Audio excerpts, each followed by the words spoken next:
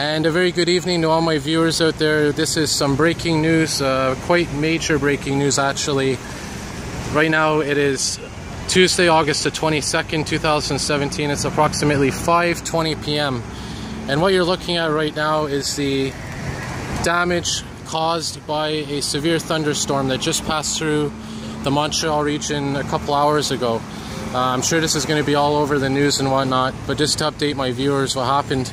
It was earlier today, I'd say around between 1 and 3, that a major thunderstorm came from around the Ottawa area. That's where it started, and worked its way west towards southern Quebec and eventually passed through Montreal. Now, this is an NDG. This is just west of the downtown core. That's the Carey Expressway there. And this area has been completely inundated by severe damage. I'm going to walk around here and show my viewers what's happening. That park down there is NDG Park. That's where a lot of the damage happened. But this is, let's take a look here on street level. This is on Sherbrooke. Right now we're on the corner of Sherbrooke and Girard, and I'm going to try tonight to walk around here and show you all what has happened here. Now look, I'm going to tell you something. I've been covering extreme weather for a while. We had the floods earlier this year. So I mean, this is just the latest natural weather phenomenon, weather disaster to strike the city. So let's walk around here. I'm going to try my best to keep everything in one video as much as possible. If I can, I'll try to get it all in one video. If I can't, I'm going to divide it up. But I'm going to definitely give you as much coverage as possible of this situation. And of course, this is NDG. Notre Dame de Grasse. Look at this traffic light here, completely fallen down here from you know, up above. This goes to show you. So I'm going to walk around here. Let's take a look down here. You know, we talked about earlier in the year when there was that flooding going on in the West Island, how much damage there was because of the water. Well, this time it was wind. I'm going to work my way down here to the park in a minute, but first I want to show you some smaller examples of damage that have occurred here. This is a tree that was uprooted. This is a tree that was actually uprooted completely. Now here's the thing that's important to understand here. There are reports that this could have been a minor tornado. Now it's very early on in this situation, so a lot of, you know, scientific data has to be analyzed and whatnot, but there's a really good possibility that this could have been some kind of tornado, some kind of you know, microcell.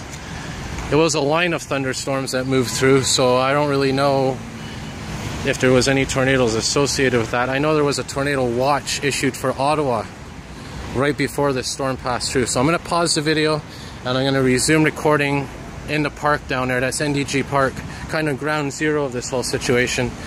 But I got a feel I'm going to be here for at least a couple hours. Just finished work here.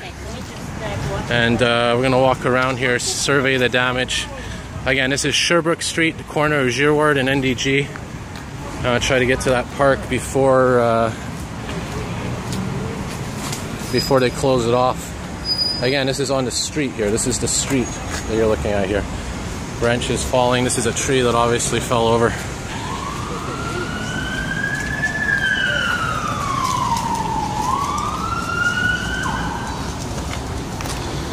So we're working our way west here.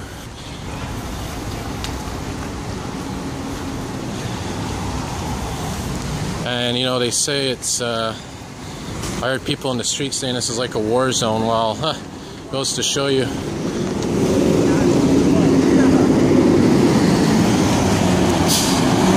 I'm going to pause the video and try to get into that park.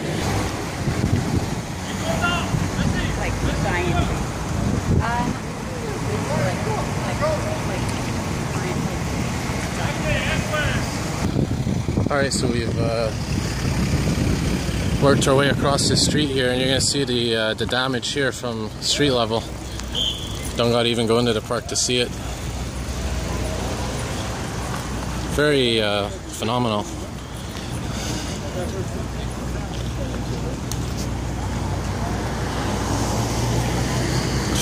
News cameras there set up.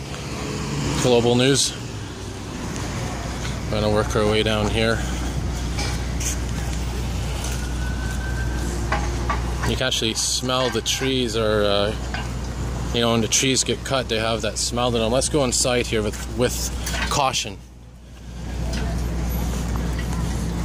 Yeah, you know what? Let me tell you something. Let me tell you something right now. I would not be surprised if this was some kind of a tornado or something that came through here. Simply incredible.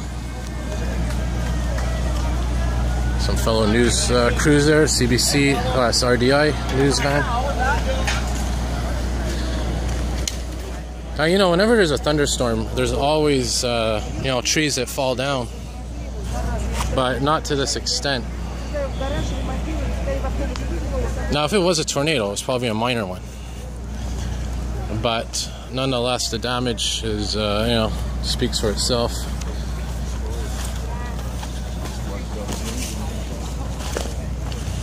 Very fascinating and surreal to walk through this. And again, earlier this year, we were just covering the floods in the West Island, and now this. Because when they're up, they don't give you that much protection, right? But now it looks like. And again, it all goes back to that main discussion, you know, climate change, global warming. What kind of an effect is it having on the weather? Thunderstorms happen, floods happen, but not to the degree that we've seen them this year. Now here's the situation too that I'm worried about. You know, these trees are very unstable. I wonder, you know, if it's really safe to walk through here. But hey, you guys are my viewers, and you know, this is what I like to do.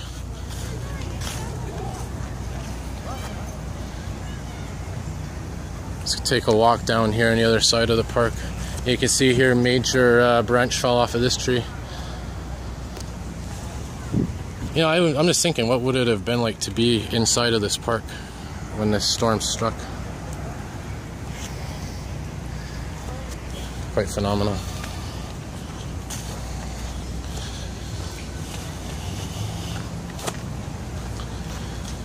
Walk around some more. I'm gonna actually be walking through some residential streets shortly to survey the damage there.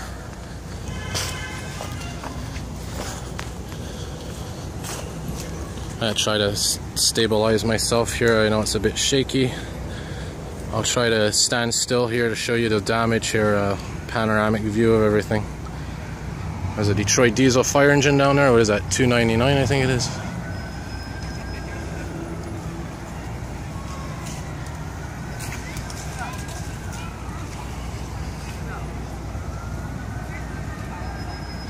Quite the images here that I'm bringing y'all. Yeah, again, I was at work when this storm hit. And that's why when thunderstorms hit, I always like to try to be outside, because you never know when these things are going to happen. Well, well, what I'm going to do now, I'm actually going to pause the video. And actually, I'm going to cut the video because I'm going to actually film a smaller video, put it up on YouTube, just so my viewers out there know what's happening. So what I'm going to do is I'm going to have a second video.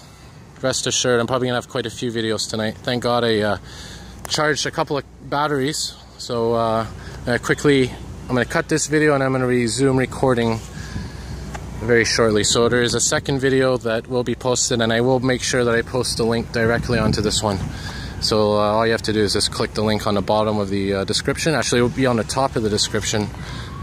So just click that and the second video will pop up. So more videos to come.